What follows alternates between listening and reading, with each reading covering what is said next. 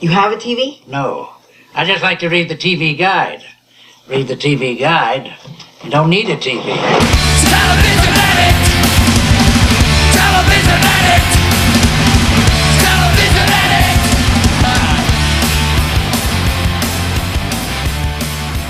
Hello, everybody. It's Wednesday. It's time for a brand new edition of TV Guidance Counselor, the show where I talk TV with interesting people. And today there are few people more interesting than my guest, who is the one and only Mr. Shadoe Stevens. Did I mention I'm Ken Reed, by the way? You probably know that if you're a regular listener of the show, but if for some reason you're tuning in for the first time, my name is Ken Reed. I am a stand-up comedian from Boston, Mass, and have been doing TV Guidance Counselor for a few years now, and I am still amazed at the guests that I am able to talk to on this show. Shadoe is a fascinating guy, very smart, had an amazing career, still does, and done a bunch of incredible stuff, which we all talk about here. You absolutely know his voice, if for some odd reason you don't recognize the name. You've heard him on American Top 40, Hollywood Squares, probably most recently as the announcer on the Craig Ferguson Show for about 10 years. He is also the voice of Antenna TV, which if you are a listener of this show, I am positive you watch frequently. And a super nice guy, as I said, fascinating career. And as soon as you hear the voice, this guy has the pipes, everybody. I am not a broadcaster, despite doing this podcast. As you can tell, I do not have a radio voice. This guy is the quintessential radio voice. He's also incredibly funny and smart, and I cannot thank him enough for taking the time to sit down and talk with me. I really enjoyed this chat. This is one of my favorites. So please sit back, relax, and enjoy today's episode of TV Guidance Counselor with my guest, the one and only Shadoe Stevens. TV is my friend, and it has been always there for me in time of need. It's a great honor to welcome my guest, Mr. Shadoe Stevens. How are you, sir?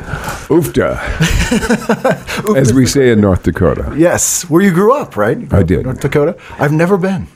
Well, you're missing it. Go in July. Is that the best time to go? Yeah, July is a good month. Are the 11 beautiful. months are very snowy, I imagine? There are a lot of chilly days. Yes. I mean, we're in town from Boston. We've been here a week and we've missed 3 nor'easter storms. Oh, thank God.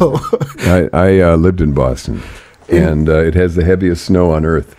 So I think it's in the Guinness Book of Records. Yeah, it's actually also the windiest city in America. Is it? More than Chicago? That can't be. I found out that Chicago only got that name because of the politics.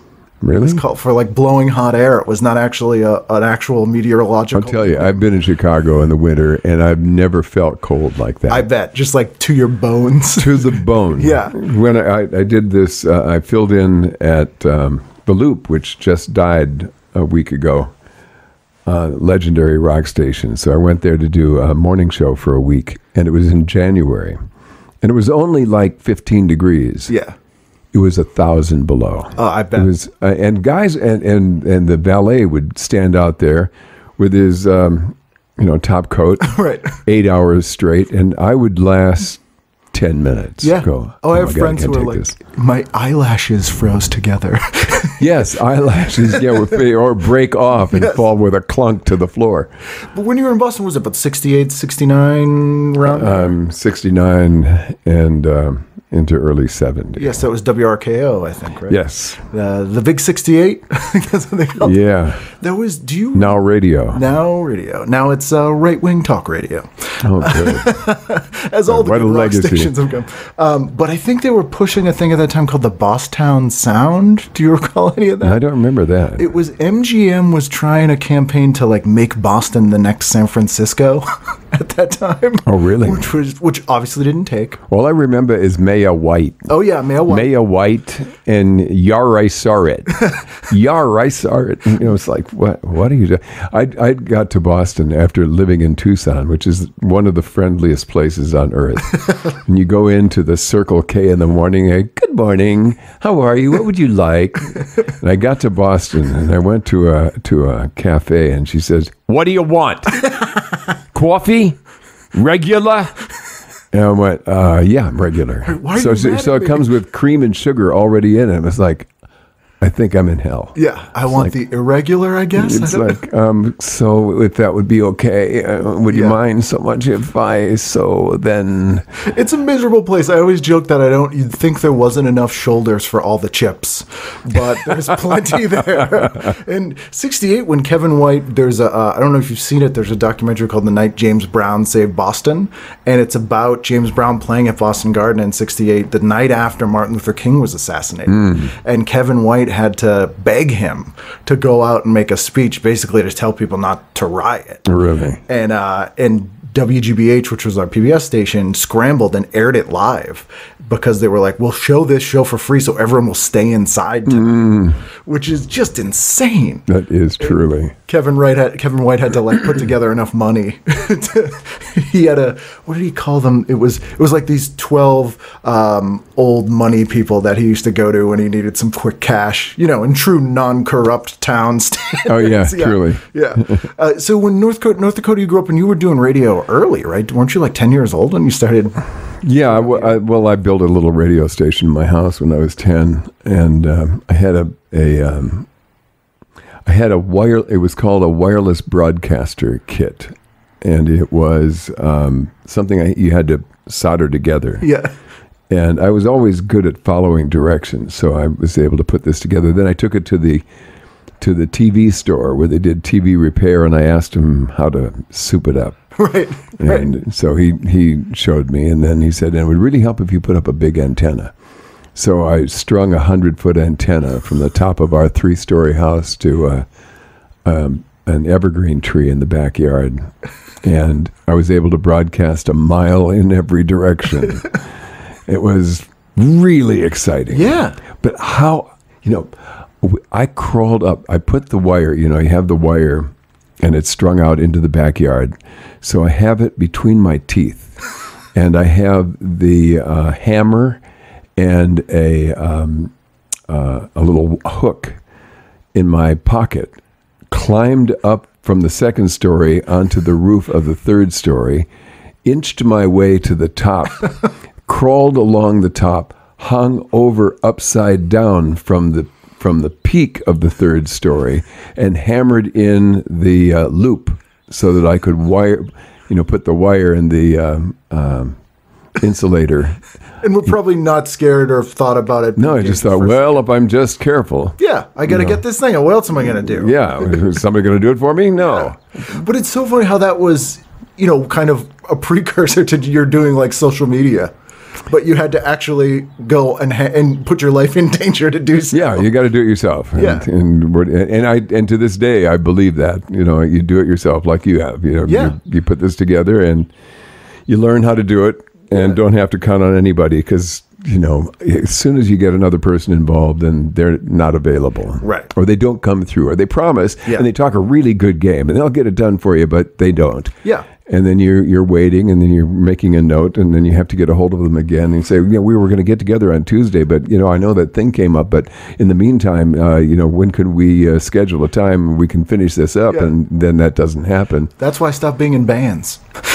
Exactly. Stand up so much easier. It's just me. Right. Show up with no equipment. But yeah, I'm amazed at how I worked in radio for 20 years ago, but everything it took 2 big studios to do, I have with me here, which people can't see, but it's a much smaller amount of equipment. Truly. And things did change a lot. And you can distribute it right up against, big, huge corporations, and you're right on the virtual shelf next to them. And it's, amazing. I imagine for a kid who was DIYing at 10 years old, that's almost like a science fiction reality come true. It's beyond science fiction. In fact, everything that's happened is, I can't predict anymore, what's going to happen. But, I did this radio station for Sammy Hagar some years ago. Cabo Wabo radio. Cabo Wabo.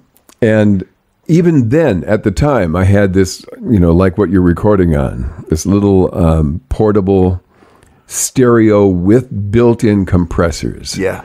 And I was able to go out into the, thousands of people gathered at the Cabo Wabo Cantina and do live interviews, and it was broadcast quality. Yeah.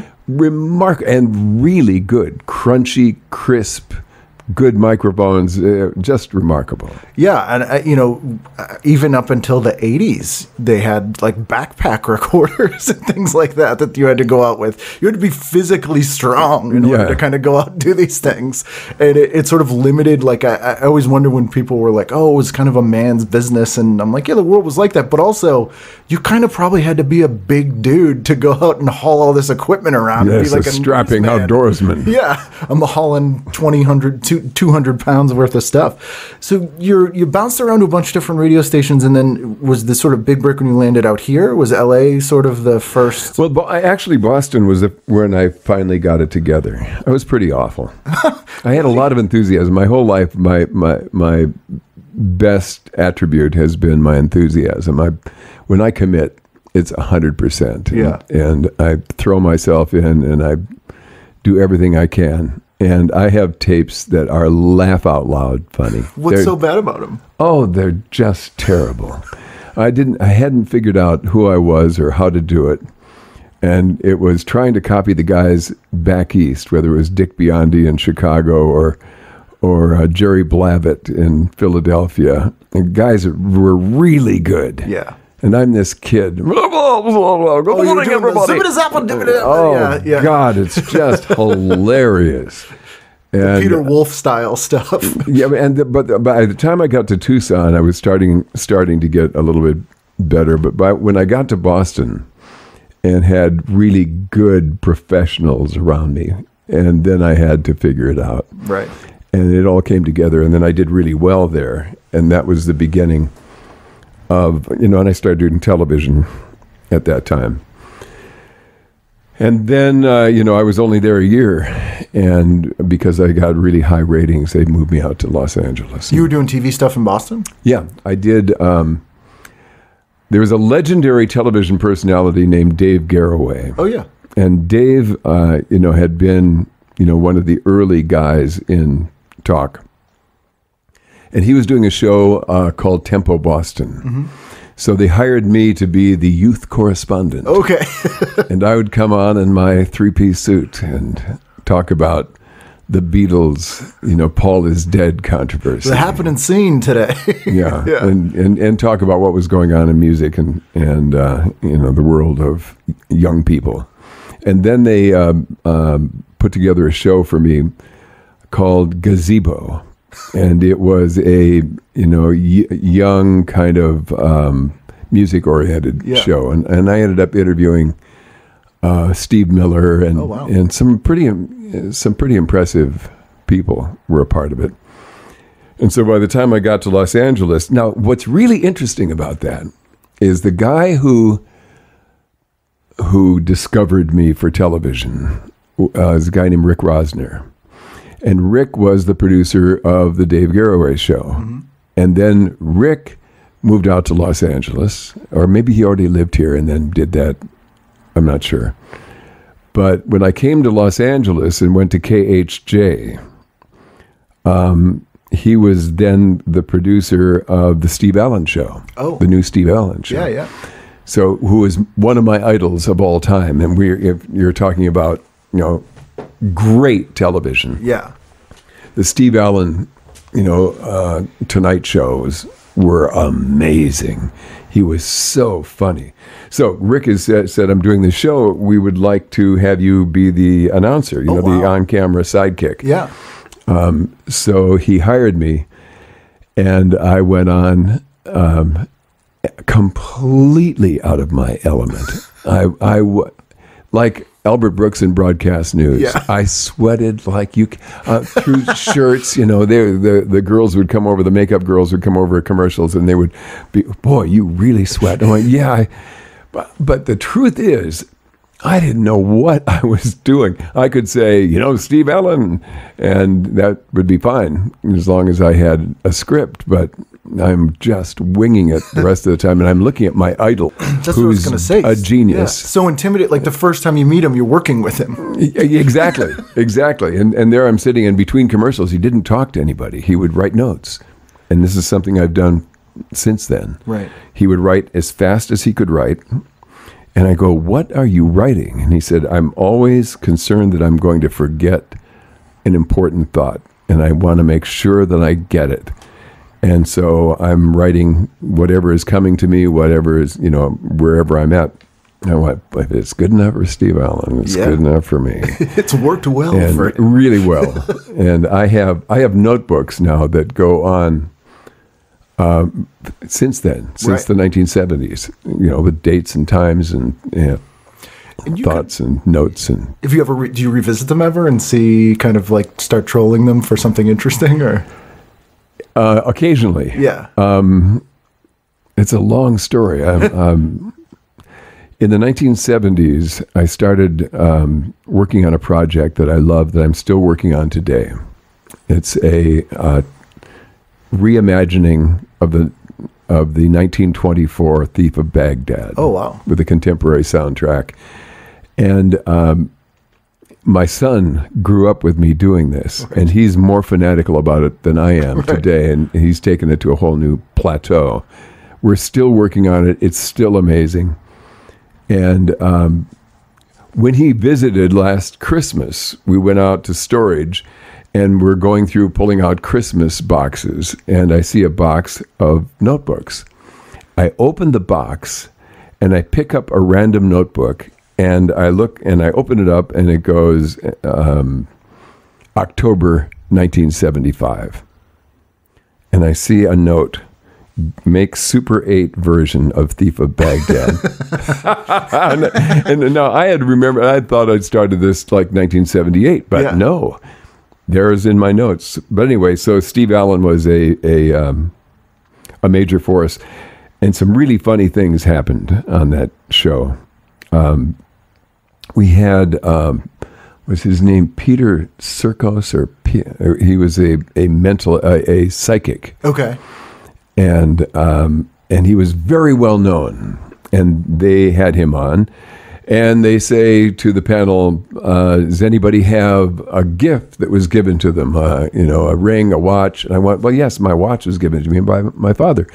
And they go, oh, okay, take that. So I take off my watch and I give it to him, and he holds it up and he goes, there has been a death in the family. No, and I really want him to get it right. I believe in this stuff. I'm beaming him mental images of who I am and my whole history and family, and everything he said was wrong. And I'm compulsive about being truthful. So I know I'm sorry. And he gets very anxious. So pretty soon, in an awkward moment, Steve says, "Well, maybe we should just try someone else." Right. And one of the guests gave him a bracelet, and he got everything right magically. Magically, yeah. I guess they knew how to play the game. And afterward, I had, because I was young, I had befriended all of the people who were the valets and the guys who would take you from your dressing room to your car. So one of the guys said, we just took him out to the car, and he hates you. He hates you. He says, that son of a bitch. He says, I should have told him about the affair that he's having on his wife. Wrong again. It was so funny. I was like, no. But who would teach you? Like, you wouldn't, you come from North Dakota, you come from radio. Who would teach you that, like, it's standard to just go with the guideline? Yeah, right. You know what I mean? That's showbiz. I was grown up good. It's like we learned to be good and honest in North Dakota. You also, like, your style is that sort of low and slow, like, big voice style, instead of what you had alluded to earlier when you were trying that, like, real happening 60s thing. Well, when I got to Boston, I figured out that that projected kind of fast-talking energy, enthusiasm that was believable. Right. And was a reflection of me, because, then I would come up with these odd kind of wordplay kind of thing, which is what I like. And it will be that I did this on the Steve Allen show too, because I had done it in Boston, that I had the ability to walk back in time, and so Steve is interviewing me in front of the audience, and he said, "Well, do you like play guitar or anything?" Well, no, but he said, "Well, what is it that you do?" And I said, "Well, I can go backwards in time." Really? I go, "Yeah." Couldn't you give us an example? So I stepped away from him, and then I walked toward him, saying, "Hi, Steve. How are you?" And then I walked backwards going, yes. Proto David Lynch. And the audience was like, titter, awkward, like, what the hell? Right. But I would do that kind of thing on the radio and learned how to say Shadoe Stevens is dead in backwards, so that if you recorded it and played it backwards, they were going,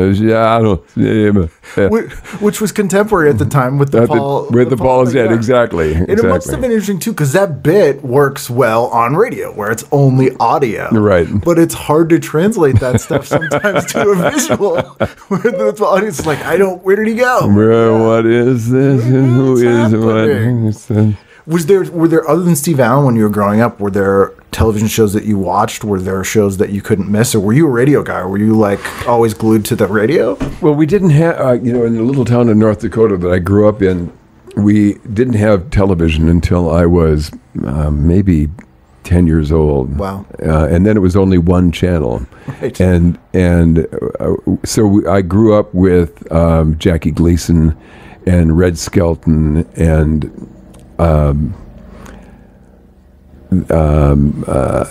was it? Phil Silvers and Sid Caesar. Yeah, and I just say here Captain Kangaroo, of course, Bob Keeshan. as a child, and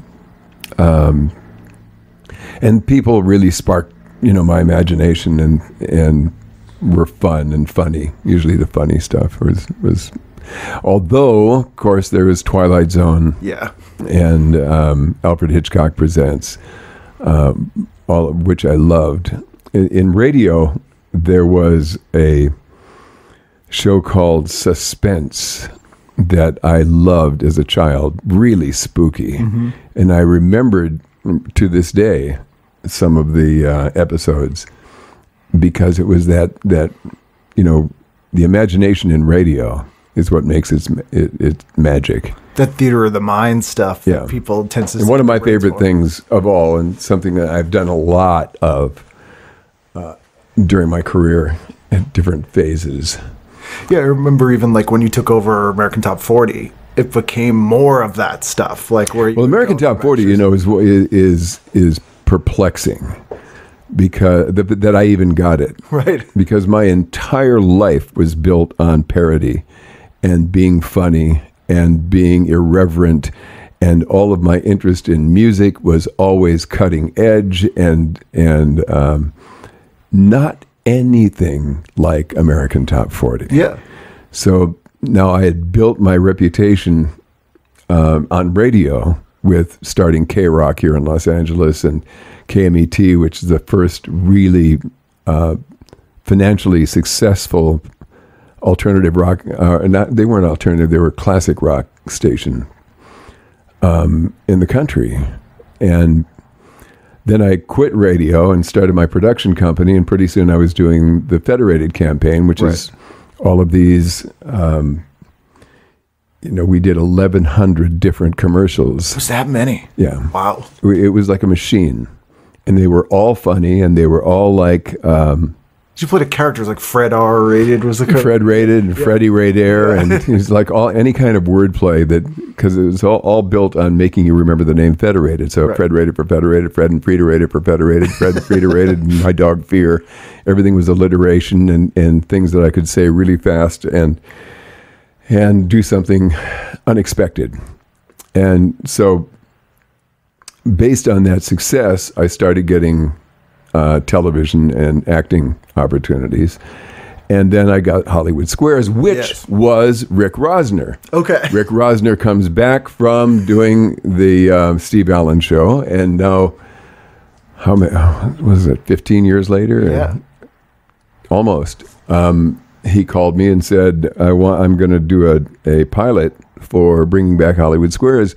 Would you be the announcer? And I went, sure. So I did the announcer, and then he wanted me to be the regular announcer on the show. And I went, no, I don't. I have a shot at acting. I have a shot at performing, and that's where I want. If I do announcing, I'll be the announcer. Right. So I turned him down, and I was hired to do this movie Traxx. Oh yeah. And I had a 3-picture deal with Dino De Laurentiis, and it was looking really exciting, and I was, enthused about that. So Rick, kept calling me and said, "No, you've got to do it. You've got to do it." And I turned him down 3 times. The 4th time, he said, "I tell you what if we put you in a square and you do it from the square? You do the announcing from the square, and you can promote whatever it is you're working on. Best of both worlds. And if you have to go away to do a movie, then so be it. You'll be gone for a while, and we'll get somebody to sit in." Fine. So then the unexpected happened, and it was hugely successful, like the biggest show of the year. Yeah, that relaunch. Did you watch the original? Because it was, probably not aimed at you when it was on originally. Well, yeah, of course, it was funny. Yeah. It wasn't, youthful and cutting edge, Yeah. but it was funny, and I always enjoyed it. But Rick had a new angle on it, and it was very fun and exciting and clever. And Joan Rivers was the center square. Yeah. How can you beat that? So that got really successful. And then along comes the opportunity to do American Top 40. And I thought, well, this is the greatest gig in the world. I've got to try. And 1,100 people, including major stars, auditioned to do that. And I, because of my radio background, I think, and the fact that I was kind of the Ryan Seacrest of the moment, they gave it to me. Now I'm going to do Casey Kasem, who's the most earnest, Yes. sweetest man on earth, 180 degrees opposite of everything I am. So I come up, I say, well, we got to do some theater of the mind because we're kicking this off. Oh, and by the way, when we kicked it off, this is the greatest thing ever. There was a great big party in Washington, D.C. to launch me doing American Top 40. Why DC? I don't know. Well, maybe America. They're looking at like the heart of. It was weird. a really big deal and a big party and celebration, the launch, the announcement, and they said we want to hire a rock band to be the entertainment for the night, and I said, Sam Kinison.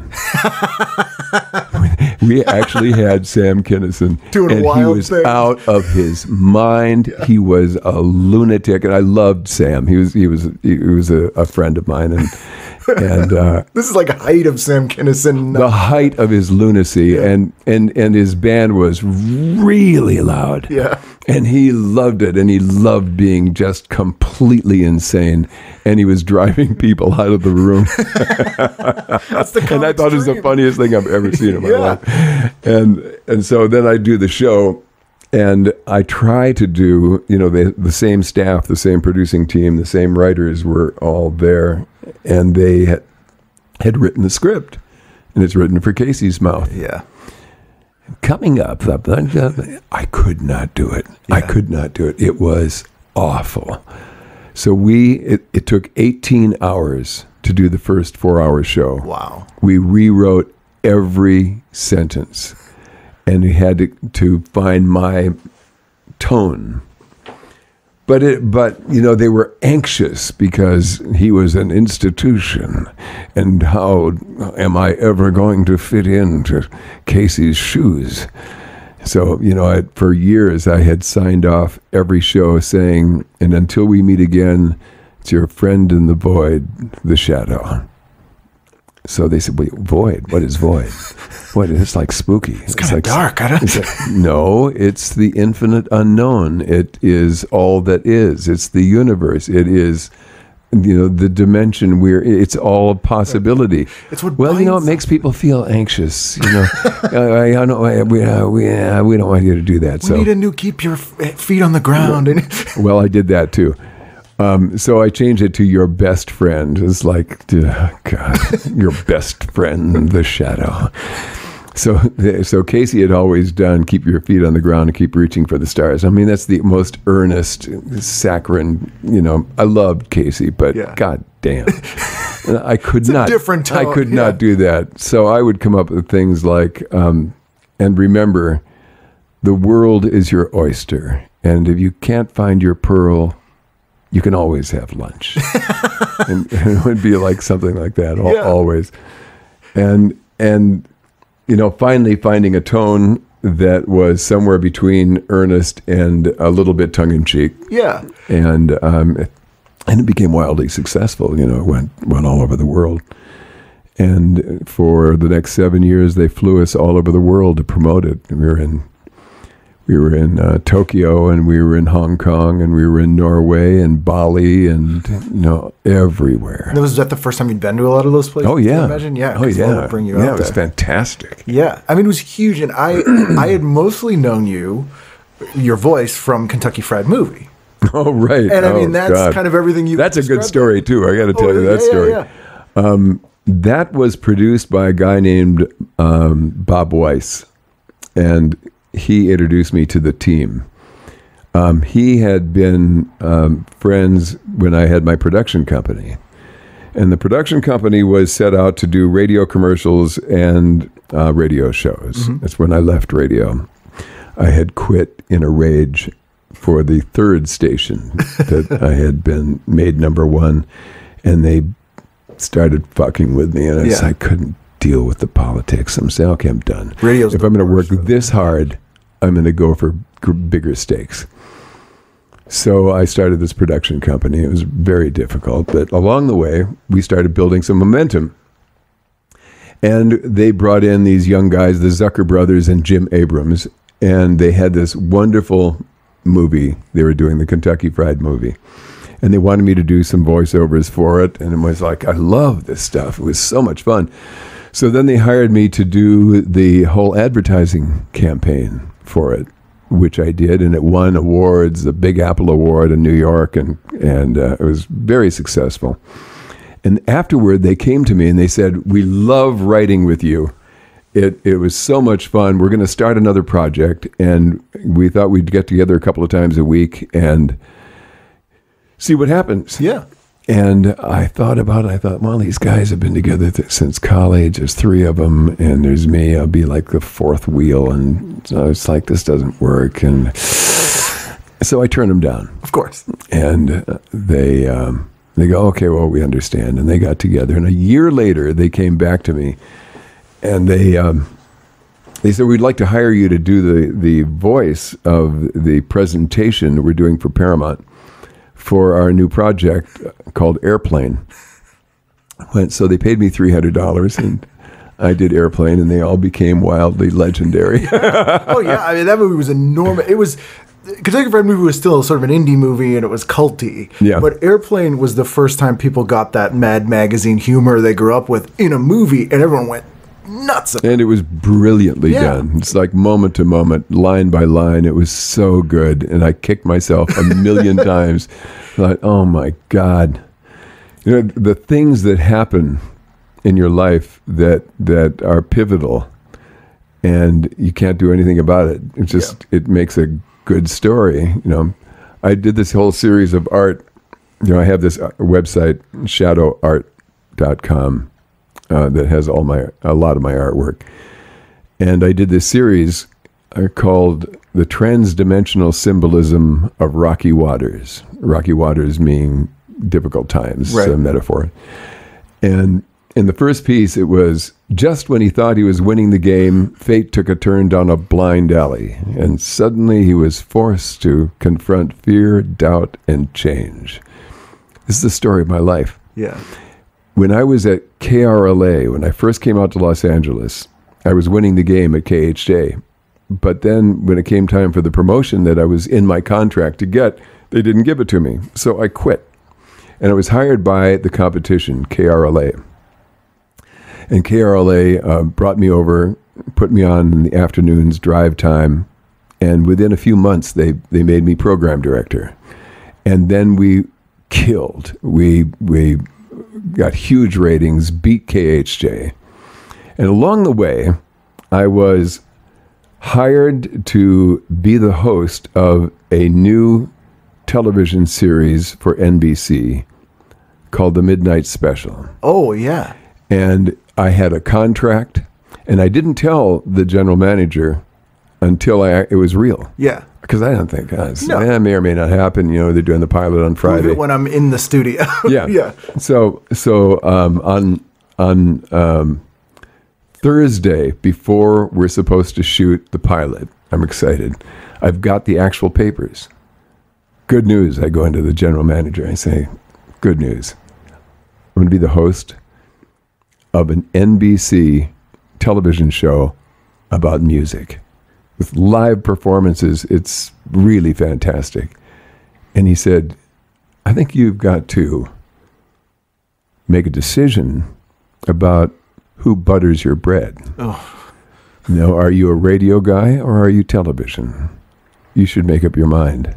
I know you've got a family to support. Well, God damn. Yeah. So I was afraid, and I turned it down. And that night, Thursday night, they hired Wolfman Jack. Yeah.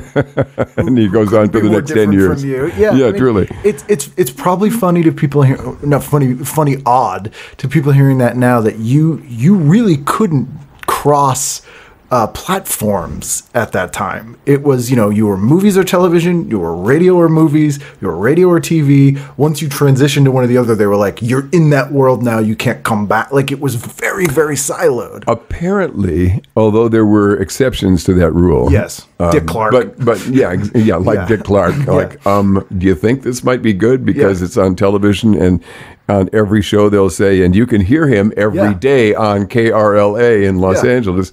No. But, it was, things happen. Yeah, I mean, I'm not a big picture person generally, because I'm a bit of a cynic, but my wife constantly reminds me of this too. She's like, we always end up landing on our feet, or like things work out always. If you had taken that thing, you wouldn't have gotten these things that actually ended up being so much better for you for a variety of reasons. So that's very true. And failure is the thing that, if it doesn't crush you, is the thing that provides the momentum for you to expand. Yeah. And that's what the whole art series is about, that each piece is like another dimension of his projection of, oh, this is impossible, I'm losing it, until he finally completely falls apart and falls into the abyss, into despair, right, and gives up, and then finds the spirit within and has the resurrection. And in it, all things are provided for. Because the brain is trying to kill you. Yeah. Generally, it looks for what's wrong and makes a list. And it tells that story in a great narration in epic proportions in your brain in mere moments. And pretty soon you're crushed by it. And so it's like walking a tightrope. With every breath, you've got to be aware that the brain is in defensive mode at all times. Yes. And I've done a study about that, and it's really interesting how that's proven out. Like the propensity for the brain, it's called cognitive bias. Your brain wants to believe what it's predisposed to believe in. And then there's negativity bias. It gives more weight to negative information than positive information. Then there's the bandwagon effect. And the bandwagon effect is you tend to believe what people around you are believing. Yeah. And then there's the amygdala. And the amygdala is the storehouse for phobias and fears, and looking out for the saber-toothed tiger that's right around the corner, that's imminent, is going to tear you away. And then there's the ego, and the ego is like entitled and certain that it's right, and it empowers itself by complaining. And then there's the risk perception, the ability of the brain to discern what is whether it's really some kind of grotesque death. Right. And the great example of that is everybody's afraid of sharks. As they should be. As they should be. Except that only like one person a year gets killed by a shark. 20 people a year are killed by stampeding cattle. Or one I heard was falling air conditioners. Or kill like 120 people a year. And so I've never funny. known it was like, I'm really afraid. Oh, of yeah. falling. So stay away from the air We need to conditioner. ban these air conditioners. Or vending machines. That's the other one. Falling vending machines crush a bunch of people every year trying to get their peanuts that got stuck in the thing. That's it. Yeah. So like that being on caveman- guard. Yeah, that caveman survival stuff that has a value, but not when it's completely overwhelming. Yeah. It'll cripple you. And one of the things that I had a weird disconnect with hearing American Top 40 and hearing the Kentucky Fried Movie was the sort of very thing that you alluded to, is that you had this, you kind of, much like Gary Owens, got that big announcer voice, but weren't totally serious about it. Like, you could pull it off, but it was a bit of a parody of that, which no one was really doing. It was like very sincere announcers. Yeah. And so that's what came through on that, and taking over from Casey Kasem, who was that in a lot of ways. Yeah. It was sort of No one in history has ever been more earnest. Yeah. And I imagine that the hardest thing was probably doing the dedications, because some of those are just nuts. Like, they're Some of them were, and some of them were very emotional. Yeah. And but we found a way to be able to tell that story, or those stories that worked for me ultimately, and it became a favorite part of the show. I was able, because of the reality of people's lives and what they would write. I found a way to be able to do it without feeling stupid. right. Where talking about jumping from number 27 to number 19 this Yeah. week is a guy who Yeah. it's like, oh, God, help me. Yeah, it's difficult. I mean, and yeah, like you were saying, from going from like KROQ and that sort of stuff, that, you had Rodney on the rock, and Elvira was a DJ there, but this new wave and stuff, and you're playing. We put Rodney on the rock. Rodney, I produced a show called The Flo and Eddie Show. Mark Volman and Howard Kalin, the Turtles, two of the greatest guys in history and incredibly talented. And we, for a number of years, I produced this show, Flo and Eddie by the Fireside, on Sunday night. And it was a party. I bet. It was amazing. And they would bring in boxes of records, and I would produce them, and no song ever went longer than maybe 30 or 45 seconds. It was this collage of one thing after another.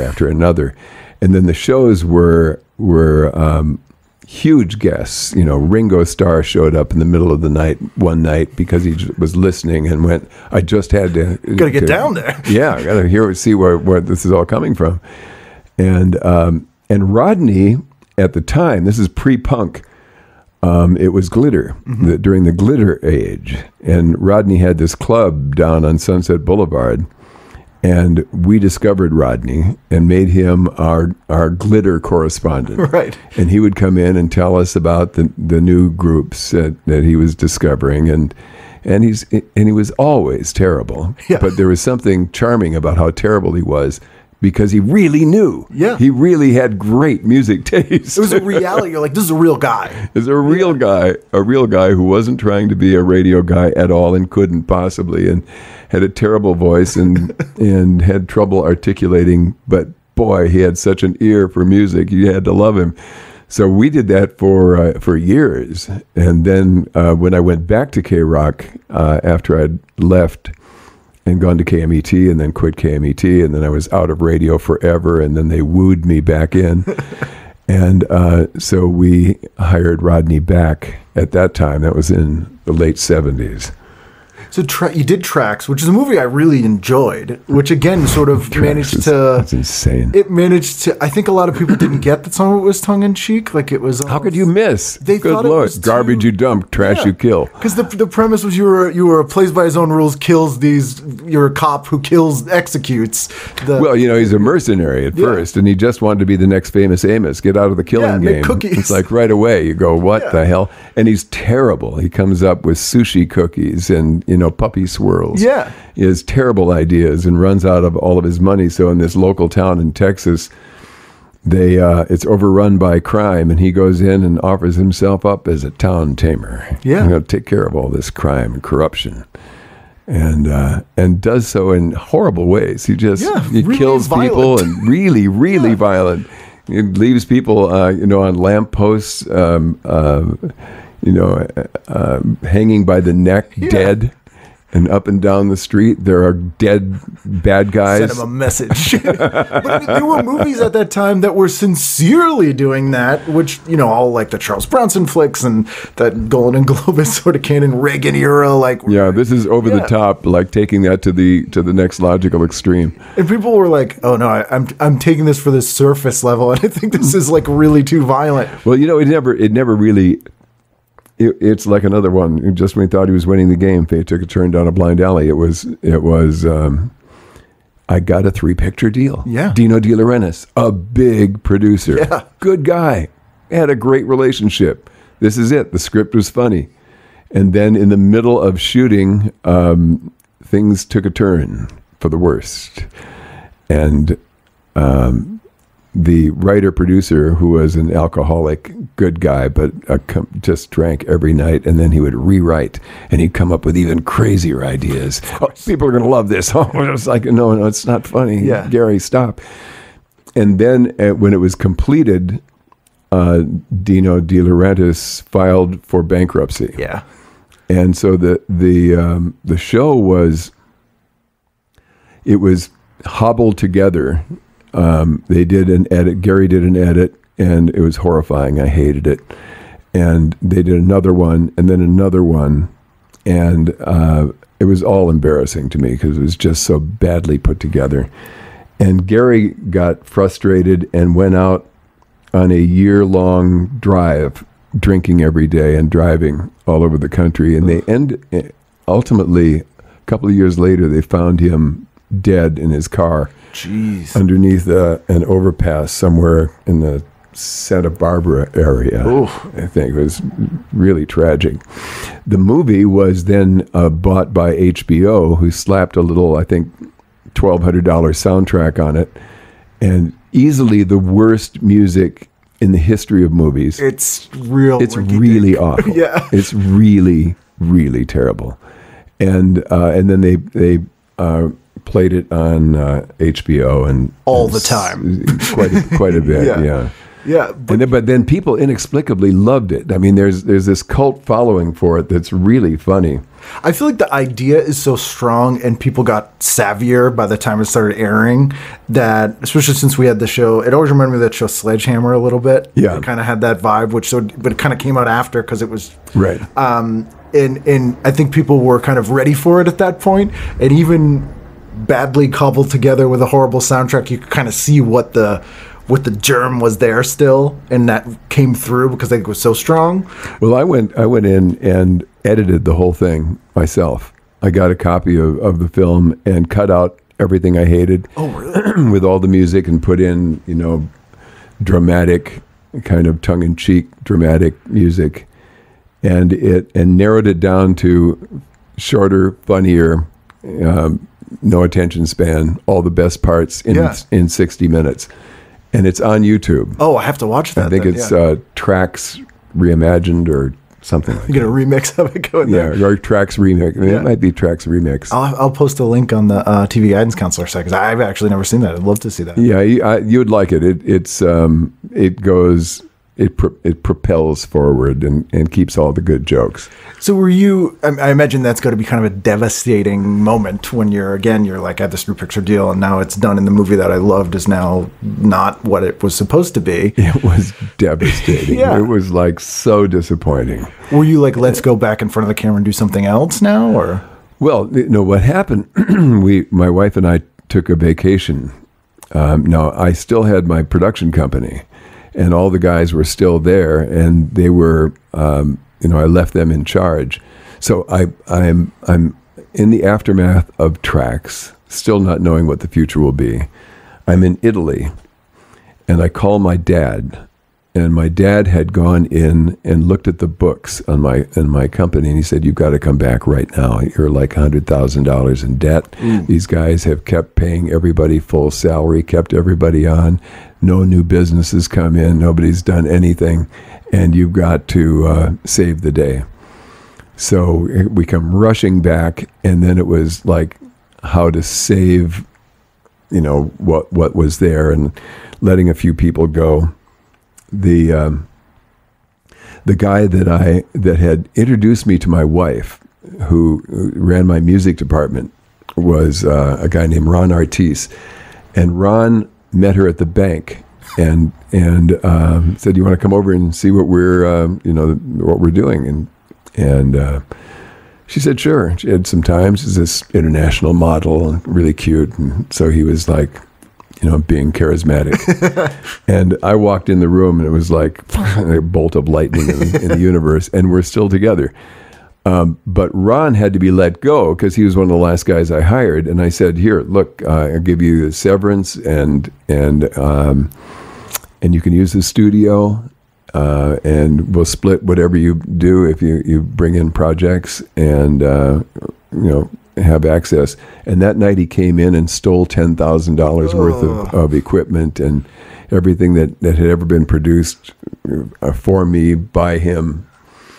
And I had to threaten him with grand theft and before I got the equipment back. And it was deeply difficult times, and then pulled it back together. And we were still doing Federated commercials, and along comes Hollywood Squares. Yeah.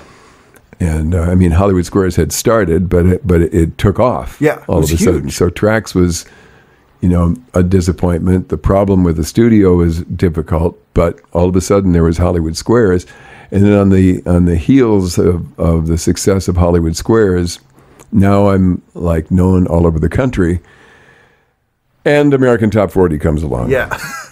So all of those things kind of like plateaued. Everything went from one thing to another, and things got exciting. Yeah, it's unusual that people now hear you and see you. And again, it's and you can act, and you're good in front of the camera too, which a lot of radio people are not, and that's unusual, especially at that time. So I imagine you were getting all kinds of projects thrown at you, or people trying to woo you, or hosting music shows. Was probably the first thing people were trying to get you to do, right? There were things that were tried and then didn't work out. Yeah, a lot of stuff like that. And even like. At the peak of American Top 40 and Hollywood Squares, I was discovered by, what was his name? He was at Universal, and he wanted, and they gave me a development deal, paid me a bunch of money, and they wanted to do a show. And that's where Loose Cannon came from. Max Monroe? Was it Max Monroe, Loose Cannon. It was going to be called Loose Cannon, and then they found out there was a movie coming out named Loose Cannon, so they had to change the name. Yeah. So it was Max Monroe, Loose Cannon. It's an awkward name. But even that was another one of those, just when he thought he was winning the game, things were looking really good. They really promoted that show, Yeah, it was going to be a big show. And in the middle of it, Fred Silverman, the producer, legendary. Oh, yeah. Nobody has ever been bigger than Fred Silverman. And his whole team that had nothing but success with one series after another. He's running the whole thing. Was this ABC at the time? Was he over there? This is CBS. CBS, okay. And he had a heart attack in the middle of production. Jeez. And he was out. He wasn't involved in any of the negotiations, any of the development, any of the deals with the network, and they stuck us on, and it was actually had really good moments. It could have developed into a phenomenal show, and Bruce Young was this like sidekick where it was kind of a Lethal Weapon kind of thing, very much like what they're doing on Fox now successfully. But this was 1990, and again, it went 7 episodes, like 1 2-hour, and that was it. I think that comedy action, tongue-in-cheek action while still being an action show, without being so overly comedic or sort of juvenile. People weren't. It was ahead of its time. Like, it wasn't until probably 10 years maybe, later. or just maybe, you know, it was not supposed to happen for whatever reason. right. You know, because there are exceptions to that. True. And it just depends on who's involved and what fate has in store for you that propels you Right. to have a moment of glory or not. Right. And in this case, it was not. It was a not. And then it was after you've had a failed series.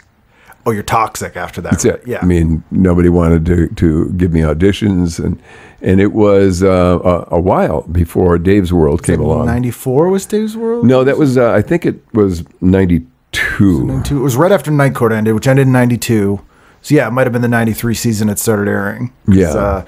It was opposite the John Larroquette show as well, which was the other Night Court alum show. Right. And the George Wendt show, because Cheers had just ended. That's true. And out of those, Dave's World was the one that stuck around. Yeah, and that was great fun.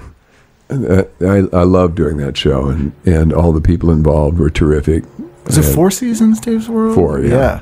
What a great ensemble cast, and perfect in that role as the boss. You know, it was terrific. It was well written. It was smart.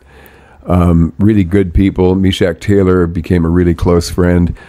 Interestingly, nobody ever did anything of any substance after that. Yeah. Telaine Matthews and J.C. Wendell, and you know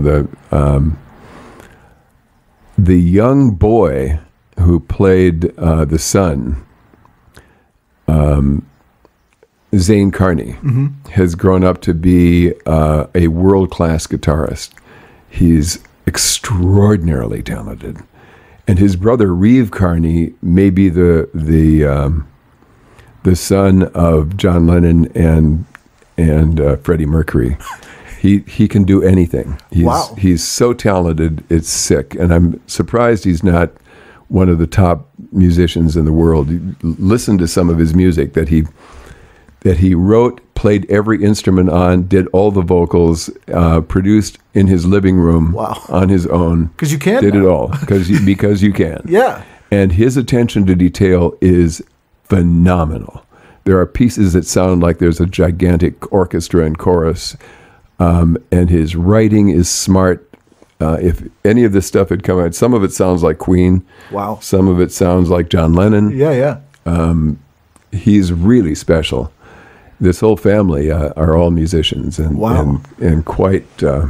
Paris Carney is another one. She's a beautiful singer. And so that acting was like a weird side gig. It's like something at the time, yeah. Did you ever watch any of the TV shows set in radio, like KRP or News Radio, or there was always one, and they weren't accurate?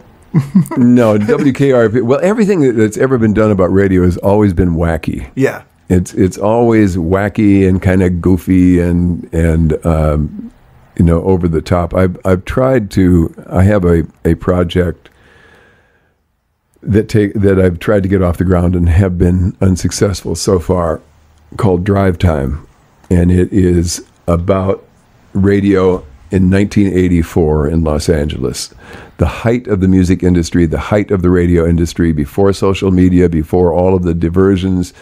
It was the place that provided the landscape of our lives. And it was an amazing time for music because there was so much great music. Absolutely. And it was happy.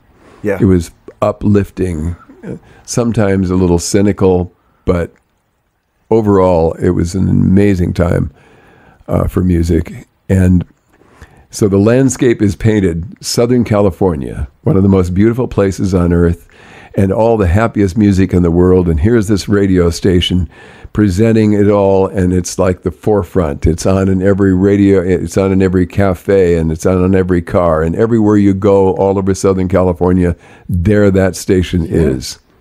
And meanwhile, behind the scenes are entitled, smug,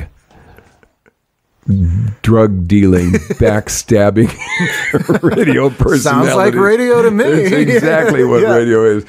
And, and it includes everything. It's ruthless backstabbing and drug dealing and murder. Yeah. I mean, you get it all happen. It's Mad Men, basically. It's exactly right. Yeah. That's the way we pitch it. What Mad Men did for advertising in the 60s, Drive Time does for radio in the 80s. I always joke that Mad Men is somebody saw Bewitched and went, dump the witch and we get a show. Yeah, right. Stick to their office. Yeah, I would watch that all day. That's like perfect audience for that. Yeah. I haven't given up on it. I've got a lot of projects. Yeah. I have two. I'm in partnership with Vin DeBona, Another Boston guy. Yeah, another Boston guy, and one of the most successful people in the history of television. America's Funniest Videos has been on in prime time for 28 straight years. Yeah. Name another show that's done that. None. Yeah. And it's his company, and he's a great guy. And we have these two shows I created together, and they're at Paramount Network and Pop, and we're meeting with Netflix next week. Oh, cool. And he's certain that these things are going to happen. And meanwhile, because, it's this thing that we talk about, is that you can't let your mind get away from you and go, well, why try anyway? Because blah, blah, blah. You just work. It's all about action. You have to devote yourself to whatever it is you're passionate about and see what happens. And then the more you work at it, the better you get at it. And the better you get at it, the better the work is. And then you discover new things that are even better. And you never know. You can't see the big picture. Yeah. And here's an interesting twist. In 1990, my daughter was 6 years old, and my younger daughter was 2. And I woke up from a dream saying button-sided hooey out loud. Okay. That's the weirdest thing that ever came out of my mouth. So I wrote it down, and I looked at it written down, and I thought, that looks like Dr. Seuss. I should write something Dr. Seuss for my daughters. Something that isn't just kind of wacky story, but something of substance. And I had just I'd been reading The Wizard of Oz to Amber probably 30 times. We'd get to the end and she'd say, can we start again tomorrow? Oh, okay. And so we over and over and over. Alice in Wonderland. Okay. Alice in Wonderland is the weirdest thing anyone has ever written. It's and after all those readings, I still don't understand it. And yet you can follow it and get swept away in the dream world of it. So I decided I would write something that is Alice in Wonderland kind of imagination with The Wizard of Oz, where there's a quest, where it's an allegory, and it has great depth and meaning about life. And I set out to write it, and I wrote every day. And 3 years later, I had 3 books. It's huge. And it's all written like Dr. Seuss. It's all written in verse, and it's all fanatical verse. I have this thing about every syllable has to flow in the mouth like pudding. Right. And so it was, where the first little girl falls into the land of Wahoo. It's an hourglass-shaped world. And she falls into the bottom, and there's a creature called a dabbler. And the dabbler says, we have been waiting and waiting. You know it's a crime to keep dabblers waiting. We haven't the time. There are thoughts to be thunk and deeds to be done. I do this, I do that. I am quite on the run. And he's tapping his toe and drumming his fingers and wondering, where have you been? We've been waiting for you because everyone in the land of Wahoo is afraid. And you need to find the great Hooey. No one knows what the Hooey is. This is a mystical being, and nobody's ever seen him, but they know that he'll have the answer. So this is what the quest is all about. So I write this whole thing, and it's epic. Yeah. And of course, no book company wants to do it because it's epic. It's a chapter book. It's written in verse. Oh, no, the verse doesn't sell except by Dr. Seuss. Well, he's dead. Yeah. Well, it's like, it's very reminiscent of Lewis Carroll. And we wouldn't want to offend Mr. Carroll, would we? I got that. That's an actual quote. You don't want Carroll on your Mr. back. Carroll, yeah. You don't want Carroll coming dead. after you. Yeah. I'm sorry, he's dead. Yeah. So nothing ever happened with it. Now, what I realized was I'd spent money on doing a demo art and I'd taken it to New York and to Washington. I couldn't get anybody to get into it. So what I needed was a simple little book that's linear, that everybody can follow and understand, and that would pave the way for the button-sided Huey. So I write The Big Galoot, and The Big Galoot is a simple little book, and it's charming, and it's quite wonderful. And I am signed to do by a publishing company, and we do all of the artwork, and it's ready to go to press next week. There's a hostile overthrow of the corporation. Oh. They throw out the president and the CEO. They cancel the children's division, and it takes me 10 years to get the rights to my own book back. Ugh. To make a long story short, that never worked out either. As charming as it is, and you can get it. I did a wonderful book on iBooks. You can buy the with the audio version and listen to it. I do a narration with sound effects and everything. It's quite wonderful. But nothing has ever come of it because I couldn't get distribution. I couldn't get anything happening with it. Meanwhile, 25 years later, my daughter Amber, who is now a successful actress. She was on that Jared Carmichael show, was it? She's on the Carmichael show. She's on a show called Ghosted on Fox. And it looks like she may be jumping into another show that I can't talk about yet. But fair enough. But she's doing well. She's doing very well, yeah. One of her friends is the head of development for a new animated film company that was begun by a former executive from DreamWorks. And he remembers me telling the story, of all my projects. But the one that really resonated with him most was the button-sided Huey. Right. And he said, I could never forget that story because it's so clever. It's so unique. Would you come in and pitch it to our company? Oh, wow. So Amber and I went in together. I did 40 pieces of art to present it, and it's really fabulous. And the room, they went crazy for it. They just loved it. And I have an option deal that's being written up today. Congratulations. Yeah, I mean, it's to you never know. You never know. To bring it full circle, I mean, we're talking about you meet a guy in Boston where you work for a year, and a couple of years later he goes, "Hey, I thought of you for this thing." You probably haven't thought of that person in forever.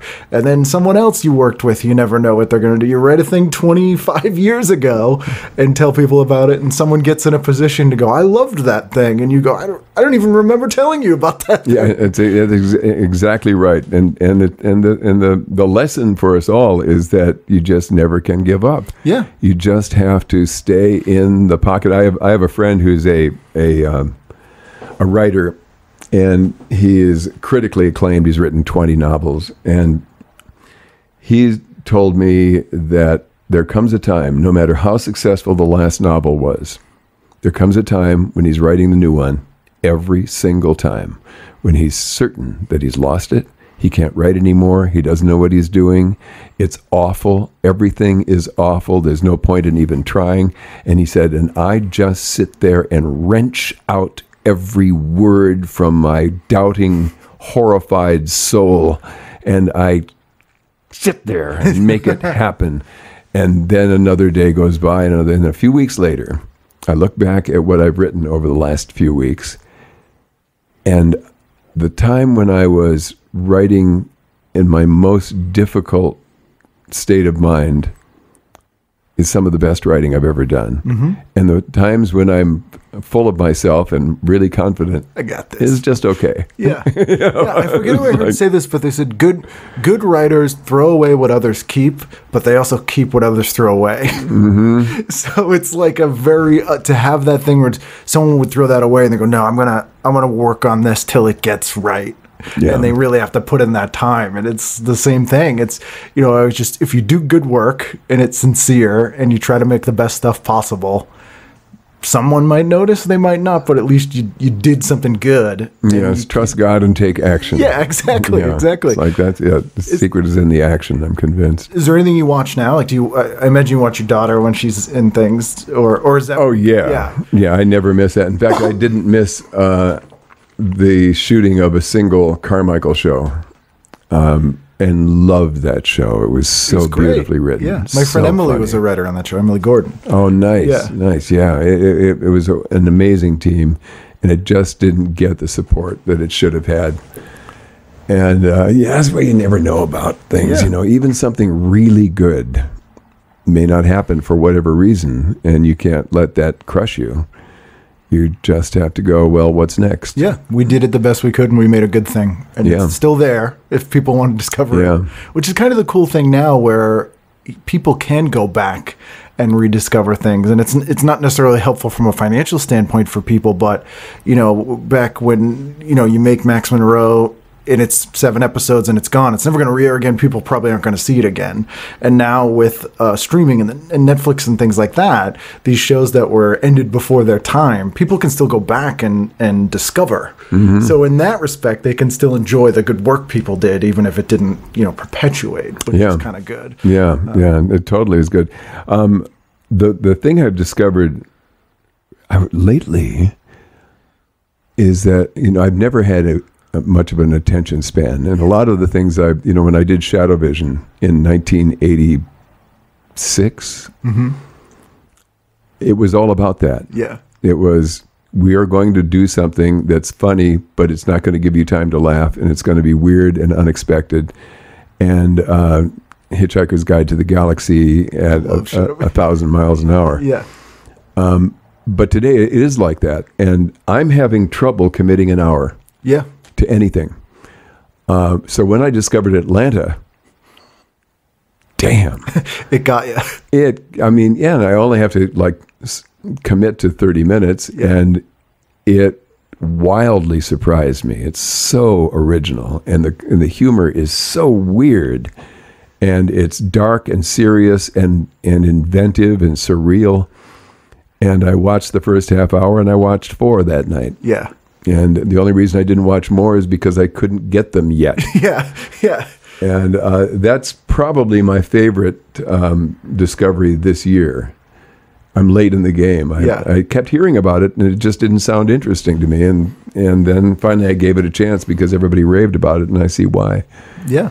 And again, it wasn't airing a day and date, so it's not like you missed it and you missed it. You can go back, and you can catch up on it, and that's a whole new world. It's that sort of sci-fi world we started talking about at the beginning here, where if they told you when you were a kid, like on demand, you can watch or listen to anything that's ever been, more or less.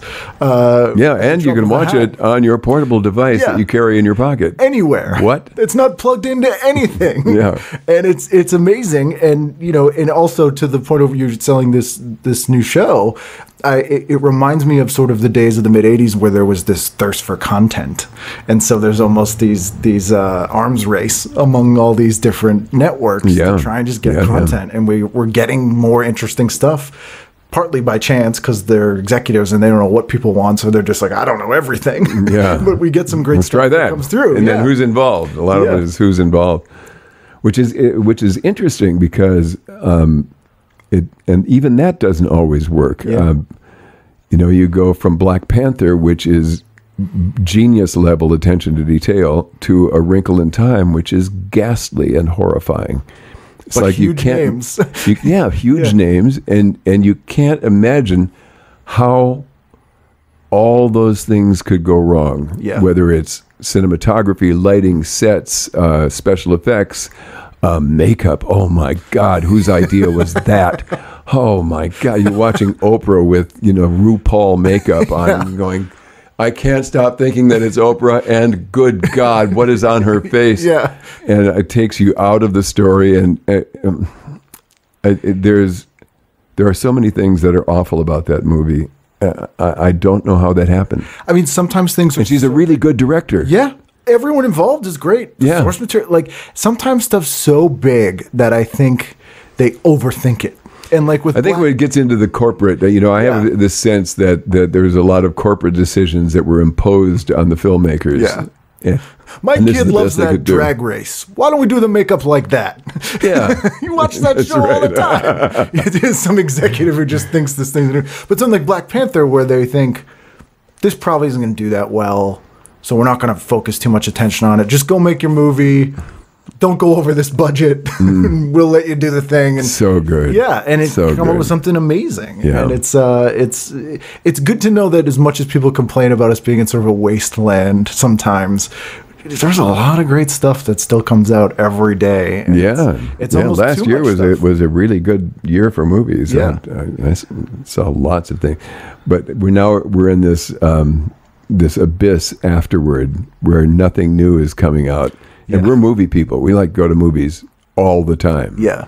You can out here. There's amazing theaters. And you can, but they're all the same movies now. Yeah. We've seen every one of them. Yeah. Like it used to be you could have a small movie, but the stakes are so high that they're like, this has to be a giant spectacle. Yes. It has to be $1 billion franchise. Yeah, and it's got to play on IMAX, and I wonder if we'll ever get back to being able to do smaller movies, because it seems like all the small ones we get are foreign.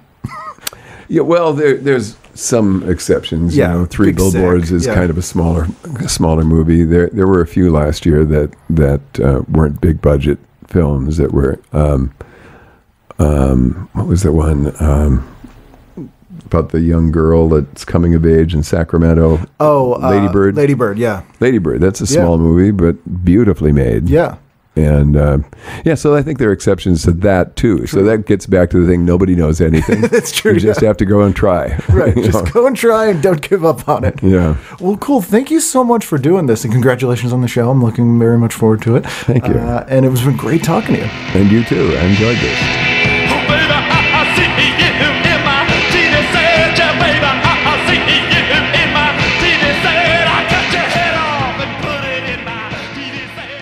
And there you go. That's the Shadow, everybody. Your best friend in the void. Not your best friend, period, the Shadow.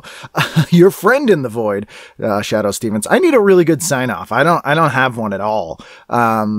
So if you have a sign-off idea, email me at tvguidancecounselor@gmail.com. That sounds like I want you to just email me and be like, hey, well, how about you sign off forever, jerk?